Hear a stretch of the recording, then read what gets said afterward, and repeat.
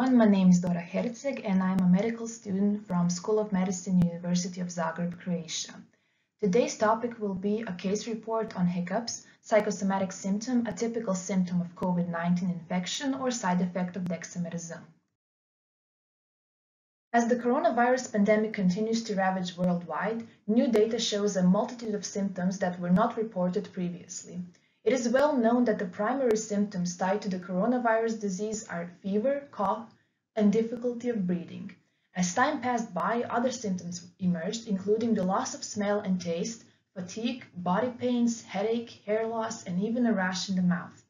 Persistent hiccups were also reported as an unusual COVID-19 symptom, as a first case published in American Journal of Emergency Medicine.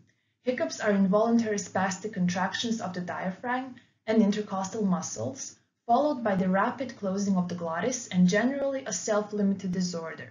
Hiccups can be caused by many triggering factors. In our case, a 68-year-old male with a past medical history of obesity, hypertension, and stroke had COVID-19 infection. He was febrile to 38.6 degrees Celsius and mildly tachycardic with a heart rate of 110 beats per minute. He was placed on contact and airborne isolation and started on 500 milligrams paracetamol and 10 milligrams dexamethasone twice daily. Symptomatic care was continued and the patient was emotionally altered and anxious due to the disease.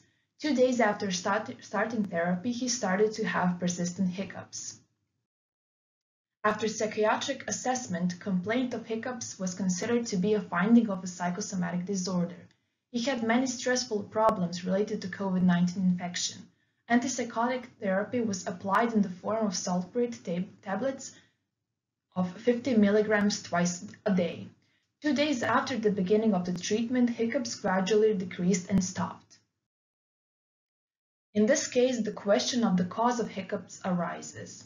Is it an atypical symptom of COVID-19 infection, a side effect of dexamethasone, or is it a psychosomatic symptom due to the patient's strong anxiety and fear related to the infectious disease?